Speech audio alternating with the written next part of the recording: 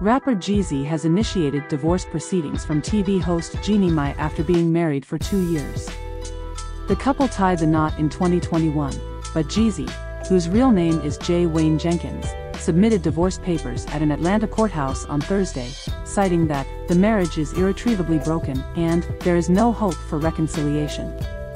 It's worth noting that Jeezy and Mai have a prenuptial agreement in place. Their romantic journey began when they started dating after meeting on Mai's talk show, The Real, back in 2018. Mai also openly discussed her relationship with Jeezy during an episode of the show in 2019. "Getting to know him has been one of the most beautiful experiences of my life," Mai said about the rapper at the time.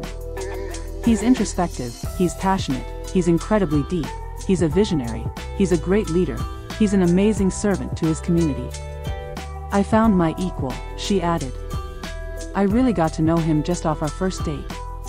We're in our 40s. God somehow managed our timing." In April 2020, Jeezy proposed to Mai, asking her to marry him. "I want nothing more than to spend the rest of my life loving you," Mai wrote on Instagram. Yes.